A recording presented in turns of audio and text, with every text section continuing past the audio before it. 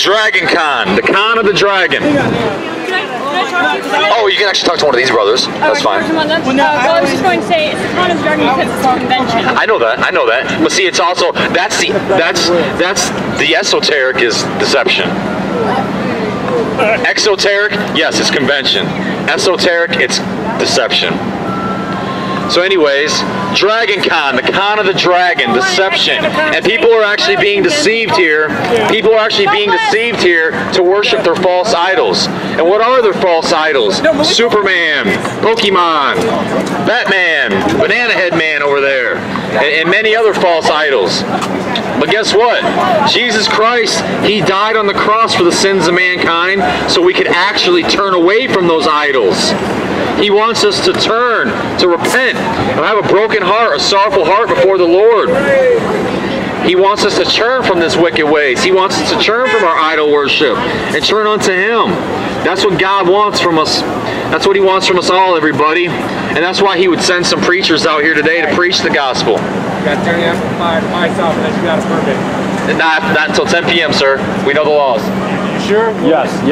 It's not till 10 p.m. You want to check It's not till 10 p.m. No, you should check it. It's not till 10 p.m. in Atlanta. Now, if I'm wrong, if I'm right, I promise you're going to jail. All right? Oh, really? Yes. Okay.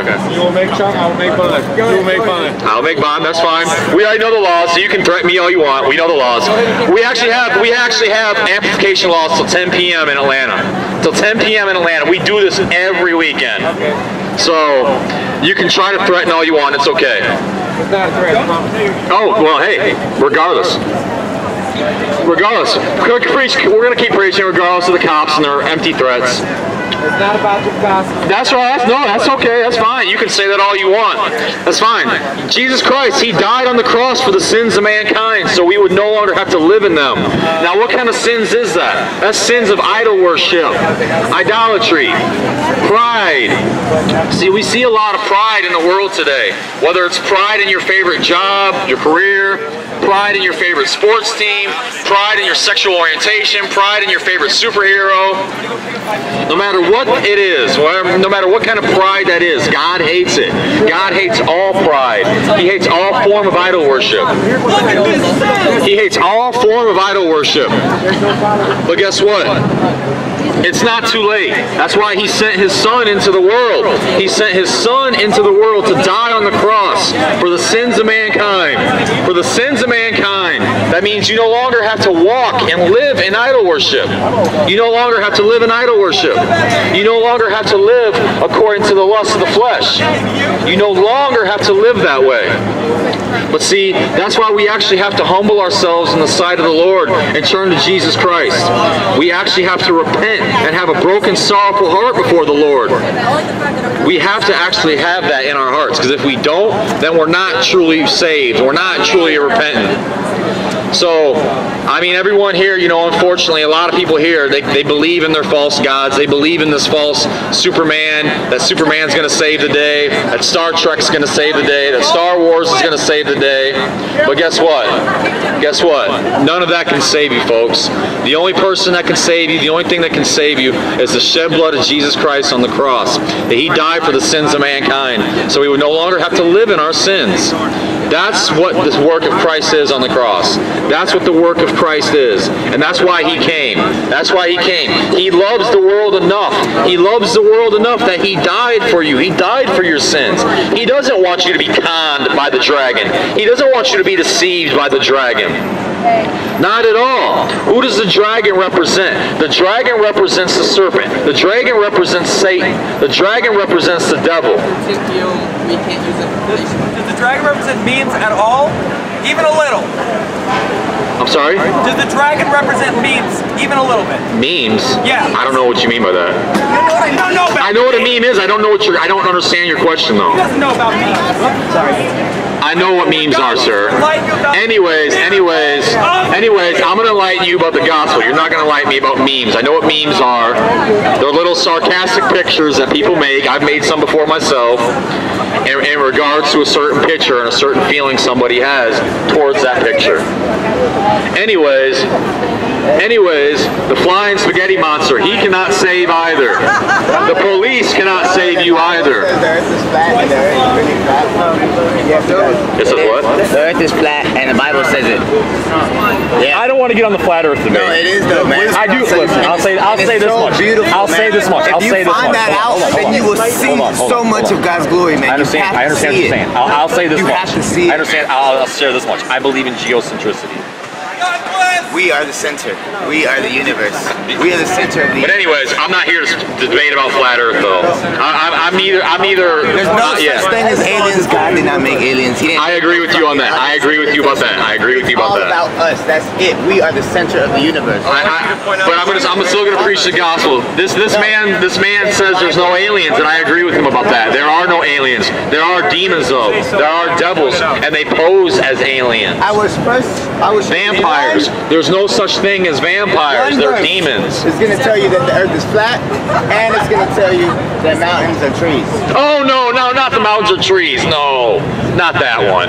Not that one. It's true. No, I've heard that one. No. And you don't believe all the Bible. If you don't believe this, you don't believe all the Bible. Bro. Mountains are not trees. Y'all don't know. Mountains are not trees. Y'all don't even know. I know that the person said there's no forest on the flat Earth. I know. I've seen the videos. I've seen the videos. You don't even read the Bible. I know. You would know. I never thought I would actually meet one of these people in person. You would know. If God you bless read you. the Bible, yeah, exactly. God bless you. If you read the Bible, you would understand it, man. You have to ask. You have to ask for His guidance and for the right way to see things, because you're looking at it the wrong way. No, once you see all of God's glory, then you can appreciate it. Then you can come out. So you don't believe in mountains? Then you can come out. You don't believe mountains are real? No. Mountains not real. Do you believe mountains are real? Do you know where all this theology is coming from? It's actually coming from Dragon Con. Just like the Mandela effect comes from Dragon Con as well. It actually was created in 2010. At the Dragon Con convention in Fiona Broom, they created what's called the Mandela effect, and this is the kind of theology. I understand, bro. This is the kind of theology that produces at the Dragon Con event. The tree grew and became strong. Its height reached to the heaven, and it can be seen to the ends of all. So anyways, the Dragon Con produces these kind of doctrines, these kind of theories. Dragon Con specializes in what's called alternate history, and with the Mandela effect is teaching people that through CERN that people have gone back in time and altered different things in reality, like the Berenstain Bears being the Berenstain Bears now, but it was once supposedly the Berenstain Bears. This is what kind of theology is being taught. This is the kind of theology that's being taught at the Dragon Con. But Lord rebuked that. Lord rebuked that. They did not go back in time and change our King James Bible. And that's the kind of fruit that is produced from the Dragon Con and the sci-fi and alternate history and all the other different little doctrines and theories they teach. They teach about there's no forest on the flat Earth and that the trees are actually mountains are trees. I don't care about that. What does that have to do with salvation? What does mountains and trees have to do with salvation? Absolutely nothing. See, that's why we're out here today. We're out here to give the gospel according to Jesus Christ. And the gospel according to Jesus Christ is that He died on the cross for the sins of mankind. So we would no longer have to live in our sins. And on the third day, He defeated death by taking all those sins to hell, and He left those sins there. And He was resurrected on the third day. On the third day, Jesus Christ was resurrected. Hallelujah. On the third day, He defeated death. He conquered death. And then for 40 days, He was seen on this earth by His disciples and His apostles, over 500. And on the 40th day, Jesus Christ was ascended to sit at the right hand of God. Hallelujah. Yes, He was ascended to sit at the right hand of God. He is God manifest in the flesh. Hallelujah. That's Jesus Christ, and that's the gospel. So all those who come before Christ with a broken and sorrowful heart for their sins, when they come before Him and they repent, He will hear them. God does not hear the proud. God hates pride. And the proud and the prideful, they cannot stand before God. That's why He cast Lucifer out of heaven. That's why we have to come. We're not bigots. We're preaching love, man.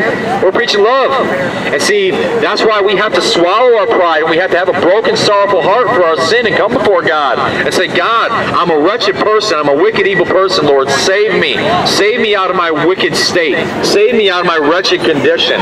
Psalm 51. Psalm 51 is David going before the Lord, and he's repenting. He's having a true, genuine, honest repentance before the Lord with his broken and sorrowful heart for the sins that he committed by having Uriah killed and by fornicating with Bathsheba. David should have been off at war, but instead he was caught in idleness. He was caught in his idleness. And see, that's what idleness produces. Idleness produces wickedness.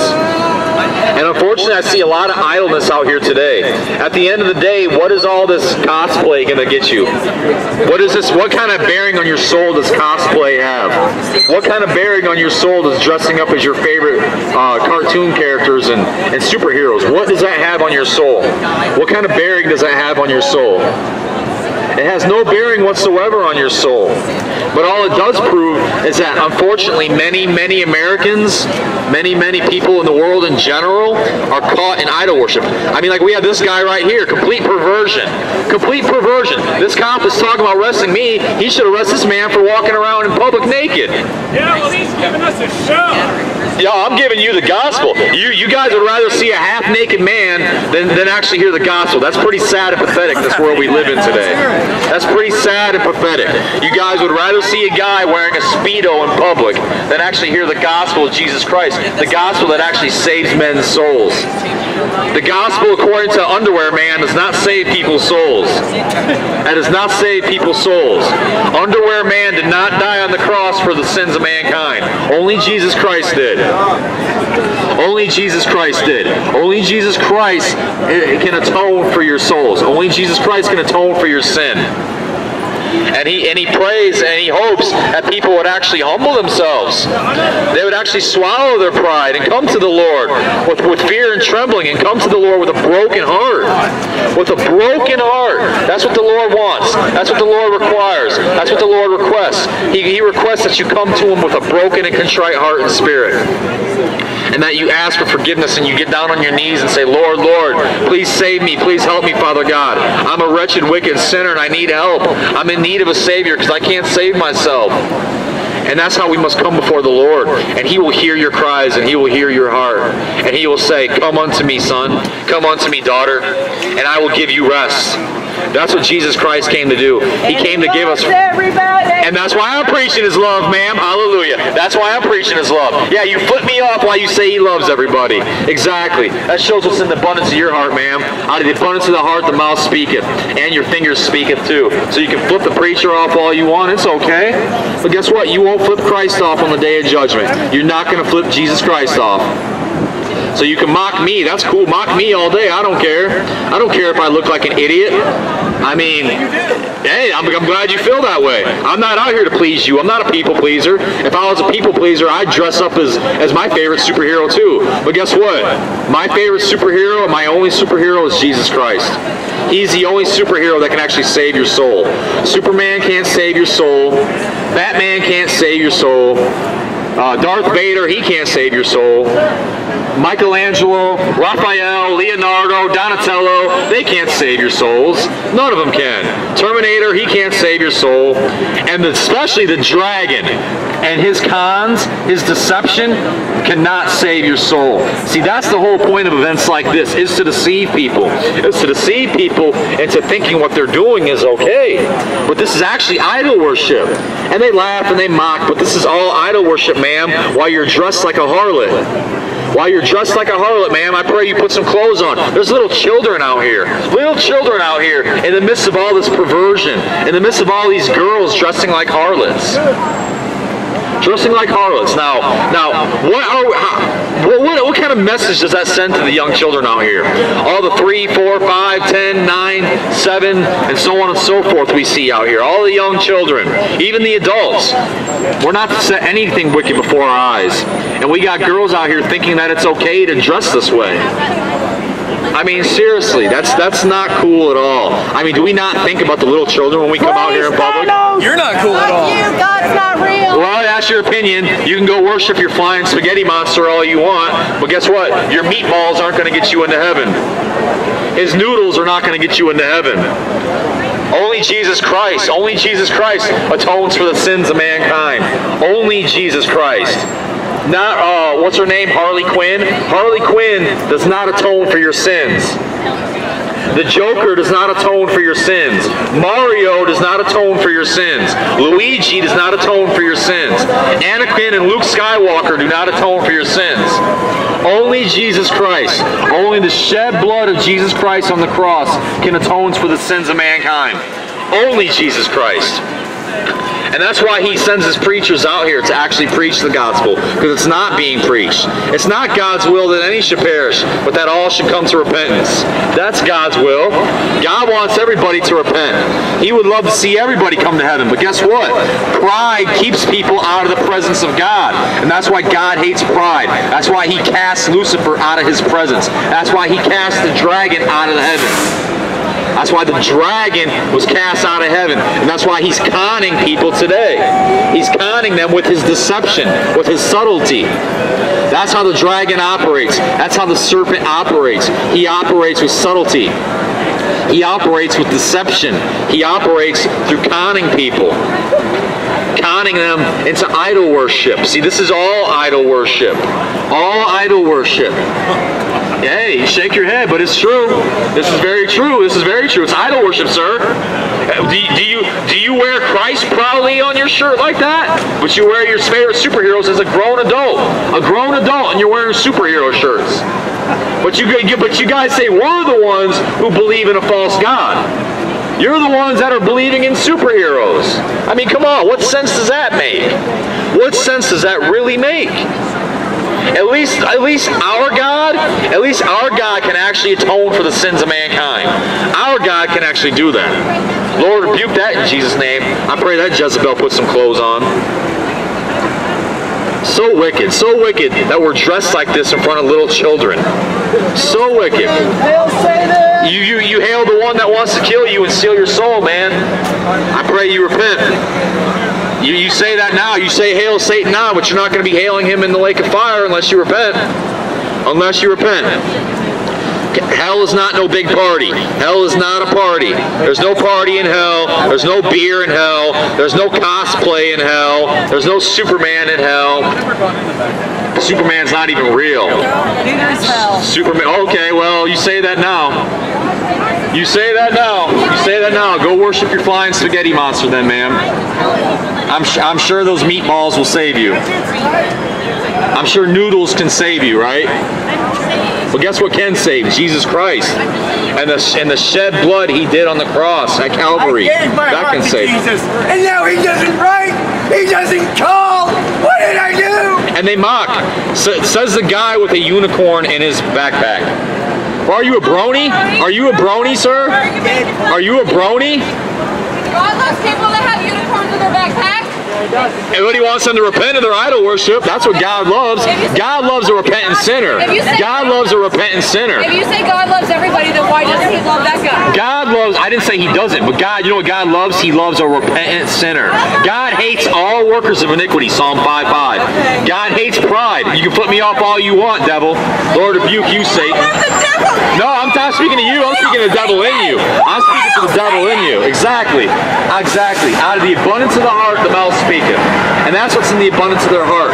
They hail Satan. They hail Satan. That's right. Amen. Amen. A fool has said in his heart, there is no God. A fool has said in his heart, there is no God. Psalm 14:1. There is a God. And there is a God. There's a mighty God. There's a judgment of God. There's the wrath of God. And there's also the love of God. But guess what?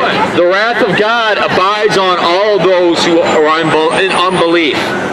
If you are in unbelief, the wrath of God abides upon you. And see, we're not coming out here to condemn anybody. Those that don't believe, they're condemned already until they actually come to the true knowledge of Jesus Christ as their Lord and Savior. They're already condemned. They're all forgiven already. Nah, that's not true. How are you forgiven when you continue in your sin? You don't believe it. If you continue in your sin, you don't believe in that forgiveness. You don't believe in that forgiveness. Oh, grace. So here we are. Everyone's under the gospel of grace, right? Should we continue in sin that grace may abound? God forbid. Exactly. They shake their head yes. They want to continue in their sin. The grace of God does not abide upon you. I'm sorry, but it doesn't. It doesn't. God's grace does not abide upon willful sinners. It doesn't. And that's why God sends out his messengers to preach the law. Because unless you actually repent and you have a broken heart before the Lord, the grace of God does not abide upon you. The grace of God did not abide upon me when I was a wicked sinner. When I was living in my idolatry and my fornication and my drug use and my drunkenness and any other wicked sin, my pride and my evil mouth. Ask one of these two, please. Do you eat shrimp? Yes. You're going to hell then! Here we go. Here we go. Here we go with the straw man. I always pull out the shrimp card. Guess what? I'm not a Levitical priest, man. And neither is he, and neither is he. We're not Levitical priests. We're at Levitical priests. Nothing to say? Okay, well then Nothing to say? Homosexuality. I'm sorry? Also in Leviticus. It's actually also in the New Testament. Romans 1, 1 Corinthians 6, Jude. What else? Jesus Christ said that marriage is between man and woman. Not man and man, not woman and woman. Jesus Christ said that. Self-evident, So anyways, yes, I'm not a Levitical priest, so yes, I do eat shrimp. Yes, I do wear mixed fibers because I'm not a Levitical priest. What else? What else you got? So you're telling me you're choosing what parts of the... No, I'm telling you that part in Leviticus was set up specifically for the Levitical priesthood. There's the Levitical laws, there's the moral laws, and there's the dietary laws, and those dietary laws apply to the Levitical priests. I'm not a Levitical priest. I'm not a Levitical priest. So you can mock all you want, young lady, it's okay. But guess what? Eating shrimp does not send somebody to hell. But guess what does send people to hell? Living an unrepentant life. An unrepentant life. Not having sorrow for your sin. And I see that mockery smile on your face. It's okay. But unrepentant sinners do not go to heaven. Who else goes to hell? People who don't love my neighbor. I do love my neighbor, and that's why I'm out here telling my neighbor the truth in love. If there was a semi coming in this road right now and it was about to hit you, if I loved you enough, wouldn't I tell you, hey, young lady, that semi's about to hit you, right? Right? Isn't that love? Isn't that love? It's a responsibility. Exactly, and it's a basic human responsibility to tell people the judgment that's coming. The Lord Jesus Christ said, as it was in the days of Noah, so shall it be in the coming of the Son of Man. As it was in the days of Sodom and Gomorrah, in the days of Lot, so shall it be in the coming of the Son of Man. Jesus did condemn, actually. Jesus never said it. Guess what? He said all those that are unbelief are condemned already. Those that do not believe are condemned already. I'm not condemning anybody. I'm speaking the truth in love, ma'am. And that's why the Lord Jesus Christ will send out his encouragers out here. Like this young gentleman right here. He sends out his encouragers. And Lord, rebuke that 666 hand sign you just threw up. Lord, rebuke that. Lord, rebuke that in Jesus' name. I don't accept that. I don't accept your little 666 hand signatures. Exactly. They mock. They hail the same one that wants to take their soul to hell. But guess what? Jesus Christ loves you enough that he will send some preachers out here in the midst of all this wickedness. He'll send some preachers out here to actually speak the truth in love. And take the mockery and take the laughs and the scoffs and the scorn, because guess what? It's nothing. It's nothing. We've been knocked out before. We've been spit on. We've been surrounded by thousands of Jehovah's Witnesses, and none of it stops us. And then we're going to keep preaching the gospel. And see, and that's why we come out here today, because there's many lost souls out here who are in need of the gospel. See, unfortunately, we don't see Creflo Dollar coming out here, and this is Atlanta's baby, right? This is the king preacher of Atlanta, and he's not out here preaching. He don't care about people's souls. There's prime customers out here everywhere for him to preach the gospel to, because he believes, as T.D. Jakes believes, they believe it's merchandise. They believe that the gospel of Christ is merchandise. And see, they flee. They flee because they have nothing to say. You know, a bunch of nerds that are going to hell. You really think? No, I'm not telling these nerds are going to hell. I'm telling them that I'm giving them the glory of God. That if they actually repent from their idol worship and they turn unto Him with a broken heart, they're not going to go to hell. But see, the preaching of the cross is foolishness to them that perish. That's what it says in the Word of God. And the Word of God also says, how can they hear without a preacher? How can they hear without a preacher? preacher. Exactly, says the demon with his demonic voice. How can they hear without a preacher? How can they hear without a preacher? They actually have to preach the whole counsel of God, the whole Word of God. And unfortunately, in most lukewarm Christian churches today, it's not being done. And that's why we see America going to hell in a handbasket. That's why it's going to hell in a handbasket. That's why the Supreme Court legalized gay marriage all across the board last summer. Because the true preaching of the gospel of Jesus Christ is not being done. But guess what? As the enemy ramps up his attacks, as the enemy ramps up his methods, so does God's warriors. So does Christians. And God will send his warriors out there in the midst of all this danger, in the midst of all this wickedness, in the midst of young girls dressing like harlots, young 15-year-olds dressing like harlots. Are you kidding me? Where is the parenting at? The Word of God says, train up your child in the way they should go, and when they grow older, they will not depart from it. So when you actually train your child up in the true gospel of Jesus Christ, a true disciple of Christ is not going to depart from that. They may backslide. I backslid in my life, but guess what? I had to come before the Lord with a broken and contrite heart and in spirit, and come before Him in complete sorrowness and say, Lord, Father God, please help me. I'm a wicked sinner. I can't overcome this cigarette addiction, Lord. I can't overcome my addiction to pornography, Lord. I can't overcome my addiction to fornicating, Lord. Lord, help me. Help me, Father God. And through that brokenness, that's how He was able to take up all those broken pieces and put my heart back together again. But He put it together. Jesus Christ put it together. Not cosplay, not Superman, not Batman, not any of these superheroes, not Harley Quinn, not the, whatever that green thing is called on Batman. That green thing. Whatever that lady's called, Poison Ivy or whatever her name is, Ivy, I don't know. But anyways, none of those people can save your soul, and you guys can mock all you want. It's cool. I get it, man. It's all good. That's what I'm here for, baby. So I know that's what you're here for. We're here to preach the gospel regardless of that. So it's all good. You know, Satan's going to send out his little agents, whether they know they're being used by Satan or not. People like that are being used by Satan. But guess what? It actually only brings more attention to the gospel when they do that. So thank you. Thank you for bringing more attention to the gospel. We really appreciate it. And that's the hopes of Jesus Christ, that many will come today. That many will come today and they'll repent. When they go home tonight, they'll say, Lord, Lord, we heard what the preacher was saying. And is what he's saying true? Is it true, Lord? Is it true, Lord? Because, you know, I'm spending a lot of time and money and energy in all the superhero stuff, Lord. And at the end of the day, what is it? In the book of Ecclesiastes, Solomon said, when he came towards the end of his life, he said, all is vanity, vanity of vanities, all is vanity, saith the preacher. All was vanity to him. All the money, all the 700 wives and the 300 concubines, and all the money in the world, all the gold in the world Solomon had, it was all vanity. It was all vanity because guess what? He could have all that and go straight to hell. He could have all the riches of the world and go straight to hell. But guess what? He had to come before the Lord and with a broken heart. He came before the Lord with a broken heart just like his father David did. And he said, Lord, all is vanity. You know, I realize how wicked my life was. I realize how none of it matters. You can ask one of these gentlemen the question, please. Hey, none of it matters. Do you guys know that your souls are like super ugly? So saith the sinner. So saith the sinner. Exactly. Exactly.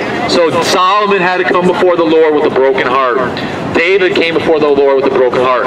Peter had to come before the Lord with a broken heart when he denied Christ. He realized he made a big mistake by denying Christ, but Christ told him he was going to do that. And it was only to strengthen him. He will take us in our weaknesses and strengthen us. But does that mean we continue living in our weakness? Does that mean we continue living off in our sin, that grace may abound? God forbid. God forbid we continue living in our sin that grace may abound. That's not what the grace of God is about. The grace of God is that He sent Jesus Christ into the world to die for the sins of mankind. That's the grace of God. It says the wages of sin is death, but the gift of God is eternal life through Jesus Christ our Lord. That's the grace of God. That's the love of God. That's the love of Jesus Christ. So when people say, preach the love, God is love, we do preach the love. And guess what that love is? That love is the shed blood on the cross, on Calvary. That's what love is. That's what the love of God is. That's what the true love of God is. The love of God is that He sent His only begotten Son into the world that He would die for the sins of mankind. He died for the sins of mankind. He didn't necessarily die so we could go to heaven, but he died so we would no longer have to live in our sin. That's why he died on the cross. And that's what we come out here and share with the people today. Whether people want to hear it or not, you're still going to hear it. Do you think I want to hear certain songs when I go into stores? No. But guess what? I'm forced to hear it. So you're going to hear the gospel today. God bless you all.